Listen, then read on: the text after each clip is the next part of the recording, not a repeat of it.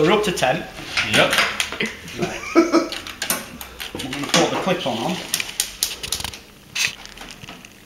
This one you don't like. Clamp on. Not even right. Amps works better. So we've got no heating. Yep. We're up to temp, which is surprising because we've only got one heater on. Run through. It's gonna blow that board. Quick water cycle. Yeah, well it does that. It's probably, you know that little plate at the back? Yeah. It's probably blocked up. But when it rushes water in, it should actually blow the air out of the brake tank at the back. Right. But if that's blocked, it blows the door sometimes. So it wash for a minute. So the sequence is, as soon as I started washing, wash the detergent pump. Yep. Puts the detergent in before it washes. Does at the beginning of the cycle. So if it does at the end, it'll just go down the drain and it'll just not do anything. So that's programmable in seconds. Put it on.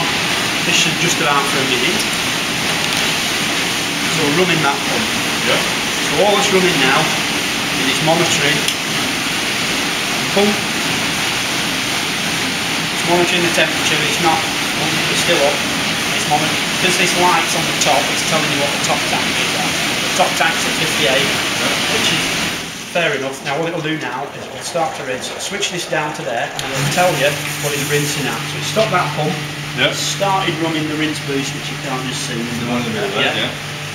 It's also now it's going to start filling when it's finished rinsing, and it won't drain the boiler. It does it on the second. Right, it's putting water in, so it's putting the rinse aid in now. Yep. Because what it's doing is it's going through that little bit that leaks, and the water's taking the rinse aid into the boiler. So at the beginning of the cycle, it's getting a right good mix of rinse aid. Yep. You won't need much rinse aid. You'll need that runs at 0.3 of a litre of an hour. That runs at 3 litres of an hour. And then the back up and it's away. Join in 6 amp. Yeah.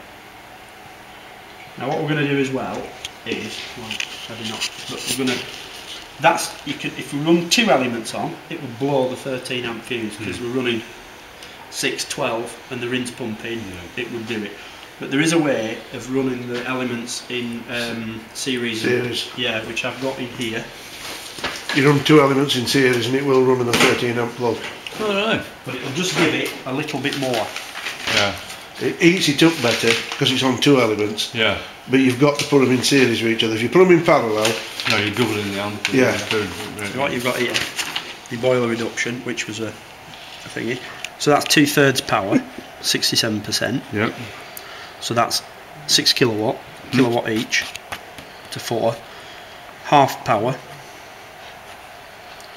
So it'll run on 3 kilowatt power, and we hope that, because a standard plug will take about 3.3, won't it? Yeah. So that should do it. So we're going to wire it like that, or as it's done in here, it's gone for 1/3, which is 2 kilowatts.